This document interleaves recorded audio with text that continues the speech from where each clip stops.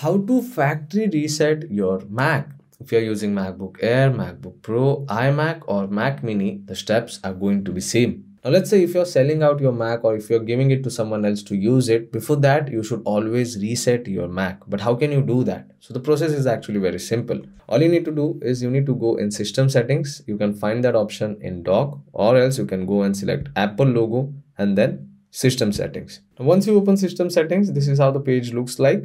You can go in search option and you can search for erase all content and setting, or else you can go in general option over here and then go in transfer or reset, and over here on this page you will get an option of erase all content and settings. Select that particular option. After that it will ask you to enter your admin password.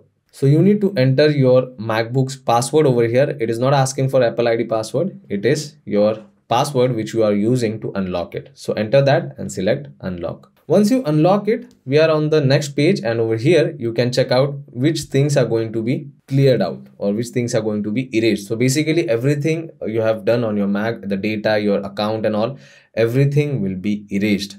So you can check out all the details over here, and after that you can simply select continue option. Now once you select continue, it will ask you to enter your Apple ID password to go ahead. So you can enter it and then you can select continue option. Once you enter your Apple ID password, select continue option. After that you will get a pop-up screen like this. So if your iCloud syncing is not done, it will give you a message like this. So if you want to go ahead without syncing all your files, you may lose your data. So it's better you back up all your data, and once the syncing is complete, you can select continue option.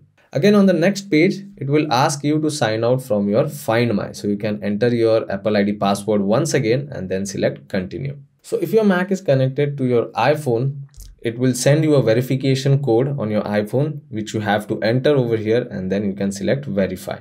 And once everything is done, the end screen will be like this. So this is the last option which you have to select. So it will give you a pop-up screen. It will ask you to confirm whether you want to erase all the content and setting or you want to skip it. So if you want to factory reset your Mac, this is the last stage. You can select erase all content and setting, and after that all the data which is present in your Mac will be erased. So basically the factory reset will be done.